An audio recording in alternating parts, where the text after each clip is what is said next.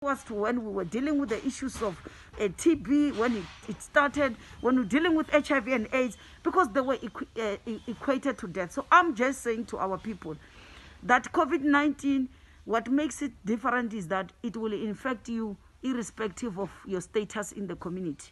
So there is no need for you to be stigmatizing anyone. You can protect yourself from getting infected by simply making sure that you wear your mask always, by making sure you wash your hands with water and soap or you sanitize, by making sure that you continue to practice social distance. Even when you see Phophi Ramathuba, don't jump to want a selfie. This is not the time for selfie. She might be positive and she will infect you. But because it's Ramathuba, you don't want to discriminate.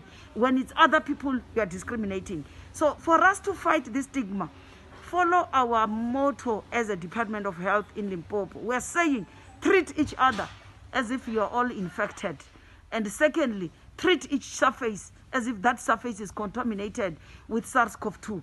Then if we do that, we will not be discriminating. You are sitting out there, you are discriminating your colleague, you are stigmatizing your colleague because your colleague might be positive, but you don't even know your status.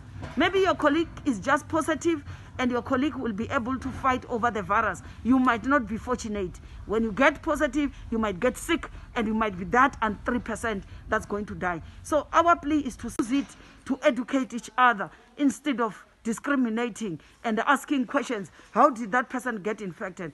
It's really painful.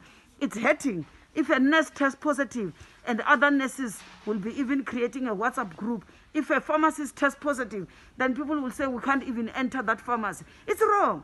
If any healthcare worker tests positive, we must shut down the hospital. That's stigmatization. That's wrong. We must just treat all surface and as if they are infected and disinfect every day and stop stigmatizing. After 14 days, that person must come back and work with us.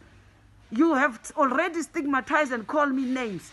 It's wrong. The good thing about the virus is that it doesn't discriminate.